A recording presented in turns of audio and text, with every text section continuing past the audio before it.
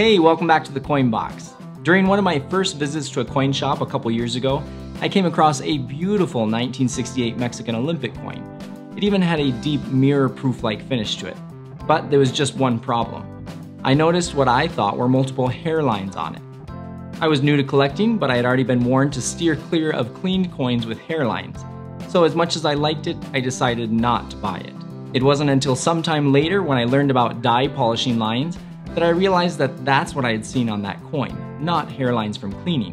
And of course, now I really wish I had gotten it. So in order for you to avoid making the same mistake as I did, today we're looking at the difference between those two types of lines we often encounter on coins: dye polishing lines and hairlines. It can be tricky to know how to tell the difference between the two, but in this video, I'm going to show you how. I have some coins I'm going to show you, but first let's briefly go over the main differences between dye polishing lines and hairlines. Dye polishing lines are the result of a dye being cleaned or polished during the minting process. Dyes can gradually become filled with dirt and grime when they're striking coins and require cleaning. Another reason for polishing a dye could be an attempt to try and remove small blemishes or clash marks from the dye. Hairlines, on the other hand, are very fine scratches on the surface of the coin itself due to improper cleaning, and they are always a bad thing. Polishing lines are raised, not incuse, and that's because they're scratches into the surface of the dye, which means they'll appear as raised lines on a coin struck from that dye. It might require a jeweler's loupe to see if the lines on the coin are raised or not. Hairlines are incuse, not raised. In other words, they're scratches into the surface of the coin.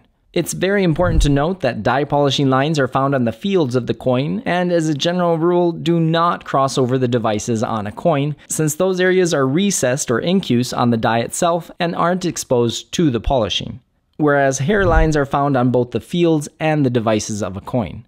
Dye polishing lines are often found touching the base of the devices, and not only touching, but are also more pronounced since that is an edge on the dye, and they look like they go under the inscriptions. Hairlines, on the other hand, are a result of cleaning, and they often produce a halo effect around the devices, and you'll see them going over the inscriptions. Dye polishing lines are usually very straight, whereas hairlines are often wispy, irregular, and curvy. I'm sure you're all very familiar with what hairlines look like, so I'll just show you this quick example of a 1989 Libertad, which I actually purchased because of this cool looking machine doubling in the lower inscriptions.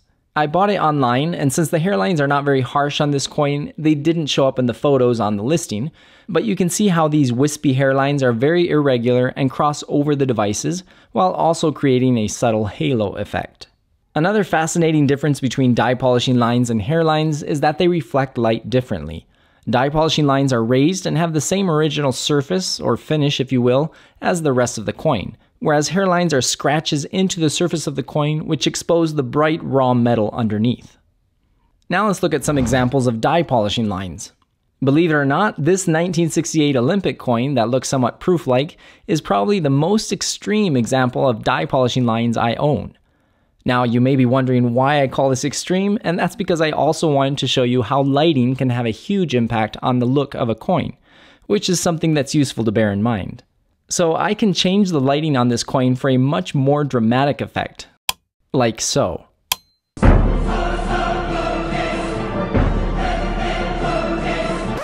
Well, okay, maybe not that dramatic, but here we have the same coin under different lighting. What's interesting is that each photo depicts a different byproduct of the dye being polished. The first shows the resulting proof-like look, while the second shows the scars of that polishing.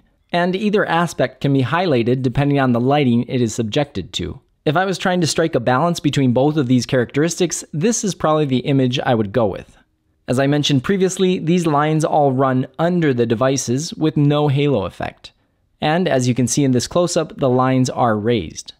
The obverse also has that proof-like look to it, but without the dye polishing lines. It also has this cute little lamination error going on over here, which I think is pretty cool. But you know what would be even cooler is if you would take a second to subscribe to my channel. Honestly, I'd really appreciate it.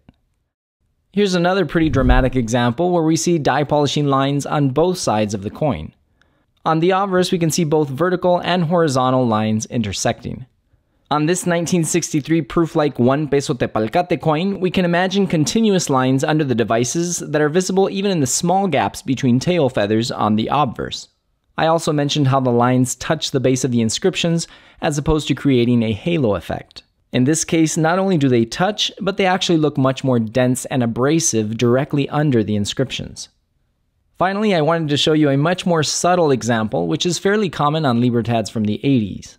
If you have one in BU condition, you'll probably find die polish lines right around the center of the coin, usually right under the left arm and right under the wing on the other side. On 1984 libertads like this one, it's even more common to see this, where it looks like they got carried away a little bit, and as a result it started erasing the shallower areas of the design. Under different lighting, you can see how the design of the feathers was slightly polished away.